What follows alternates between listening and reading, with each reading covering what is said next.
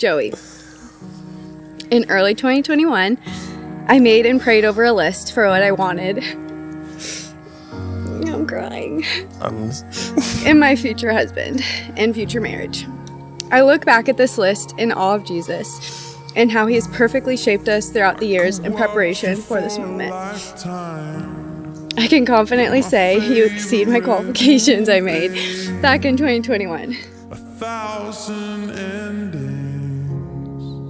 You mean everything to Anna Teresa Martin, I love you so much, and I would like to start by saying I see these vows to you not just as promises, but as privileges. I promise to love you unconditionally as modeled by Christ's love for us.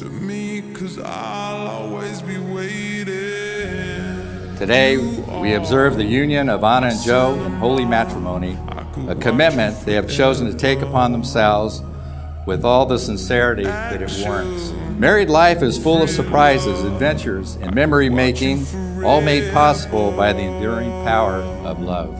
You are my cinema, a Hollywood treasure. I love you just the way you are, my cinema, my cinema.